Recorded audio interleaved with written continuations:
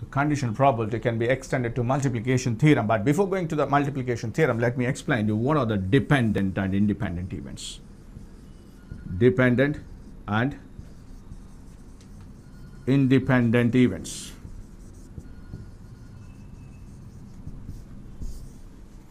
What are the dependent events and what are the independent events? Simple. In the name itself you have that. Dependent events are those events. If the occurrence of one event influences the occurrence of other event, then they are said to be dependent events. If the occurrence of one event does not influence the occurrence of another event, then they are said to be independent events. Independent events. Okay. Let us see now a question. Yes, please. Ask the question. Hello, sir. Yeah. Sir, in the last problem, that die problem, you wrote in the sample space 1,7. Yes. Sorry. You're right. Good. Right. So it starts from what? 2, 6. Good. What's your name? Sir, Phanindra. Phanindra. Good. Thank you. Right. Correct. Okay, correct. So let me correct it. Good. Now, I wrote 1,7. That's wrong because the die contains only maximum 6. Okay. So in this case now 2, 6 because sum is 8, and it is 3, 5, and it is 4, 4, and it is 5, 3, and it is 6, 2. Good, Phanindra. So how many are there? Totally, of course, you got 5. So the answer is correct, but instead of 2, 6, I wrote 1, 7. Instead of 2, 6, I wrote 1, 7. So the total number is of course 5 only, and the favorable is only 1. That is 2, 6. It is 1. So required probability is of 1 by 5. 1 by 5. That's good. So now the dependent and independent events. So what are the dependent and independent events? Let us see now. Dependent event. Dependent means if the occurrence of one event influences the occurrence of other event, then they are said to be dependent events. If the occurrence of one event does not influence the occurrence of another event, then they are said to be independent events. Okay. Now let us define now dependent events. Dependent events, let us take an example. Otherwise, example like this. Dependent events. I have a bag. In that bag, I have 17 balls. I have a bag. In that bag, I have 17 balls. Different colored balls. I have taken one ball and I have seen its color. And I replace the ball in the bag. And that event is named as capital A. And second time again I have drawn another ball, I have seen its color and I replaced it. That event is said to be event B. Now you think of it, whether these two events A and B are dependent or independent events. Like what? A is first event, we have drawn the ball. How many balls are there totally? I said 17 balls are there. From the bag I have taken one ball, I have seen its color, I replaced it. And second time I have drawn another ball and I have seen its color, I replaced it. Then they are dependent or independent events. Common sense. If it is a dependent event on A, then the total number of balls must be changed. In the first case, there are 17 balls. Because I have replaced the ball, in the second case also, total number of balls remains the same, 17 only. Understand it, please. 17 only. So these two are said to be independent events. If the ball is replaced in the bag, the occurrence of first event is no way influencing the occurrence of second event because the total number of balls are remaining the same. But in the first event, I have taken a ball, I have seen its color, I like this color, and I have not replaced that ball in the bag and I have kept it in my pocket. And second time, I am drawing another ball and I have seen its color. Of course, that event is named as B. So what happens? The occurrence of first event, the ball taken but not replaced, and it is kept in the pocket. In the first time 17 balls are there. Now second time only 16 balls are there.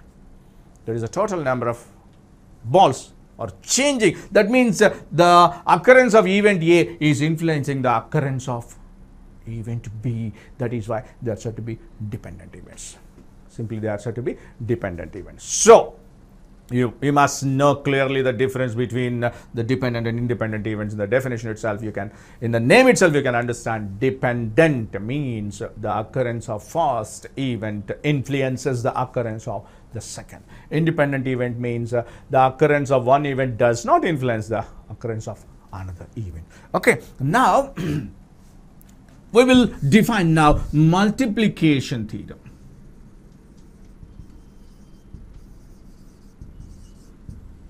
Multiplication theorem or compound probability.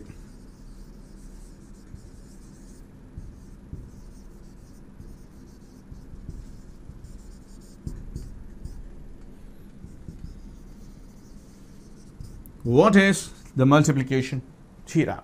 Multiplication theorem is simply, it is got by P of A intersection B is equal to P of A into P of B after A.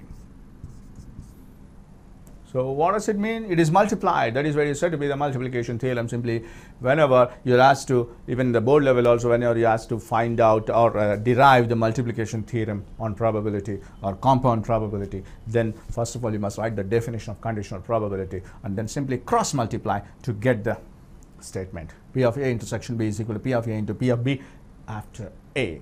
So this is to be used when you get dependent. Understand that.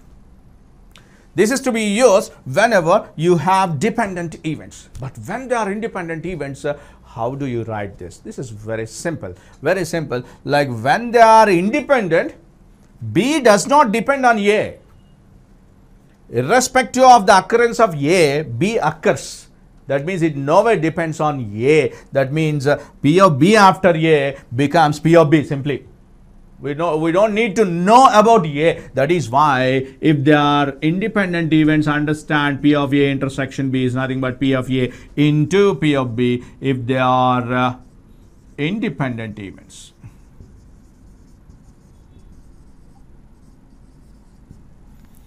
I'm very happy today because some of the students are sincerely following my lesson, because I wrote 1-7 and he immediately pointed it out. I'm very happy. If you have any such doubts or whatever the requirements you have, please call up and tell us, and accordingly we will I'll modify my teaching according to your needs. Okay, if you have any doubts, you just mail us and through that mail we will respond.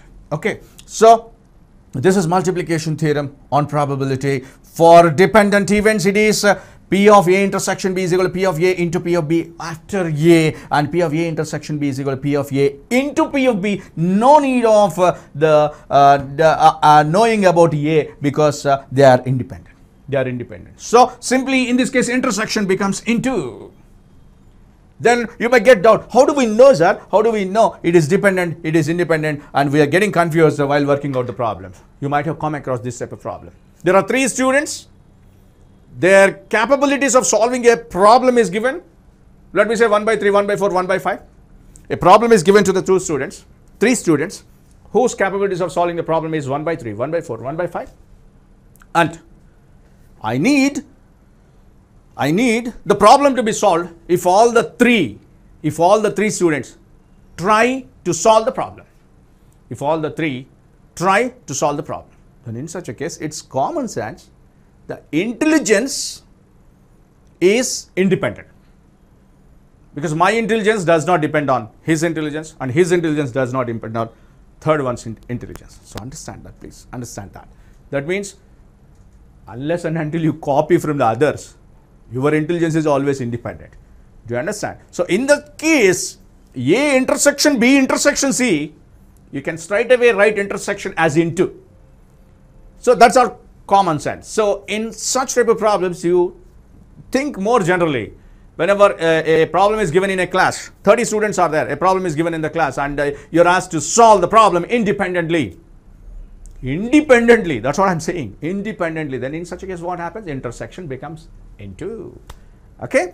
So we'll work out more and more problems on this one in the next session.